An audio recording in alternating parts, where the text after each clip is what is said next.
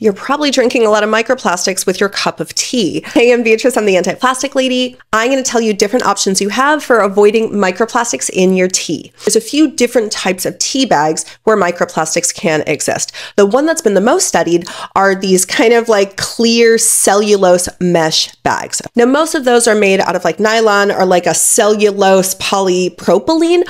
Both of those are types of plastic, and they found that just one tea bag can release like billions of microplastics into your tea. And now we know microplastics can, potentially get lodged in your brain by crossing the blood-brain barrier. They're linked to many different types of cancer, as well as an increased risk for heart attack, stroke, and just like death. What's also really bad is that microplastics are made of lots of really harmful chemical additives as well. Even all of these tea bags that say that they're completely plastic free, but those are just made out of PLA, polylactic acid, which is a plant-based plastic. And all plastic, no matter what it's made out of, features both chemical additives and tons of microplastics. But what about the paper tea bags? Well, unfortunately, those may have some plastic in it as well. And cellulose at this point is kind of a misnomer. Cellulose, yes, can be naturally existing, but a lot of the times it's made out of plastic and synthetic materials, and so it's not really natural anymore. A lot of the adhesives that they use in order to actually close the tea bags, adhesives are types of resins, which are types of plastic. And unfortunately, some studies have actually shown that the paper in those tea bags can sometimes have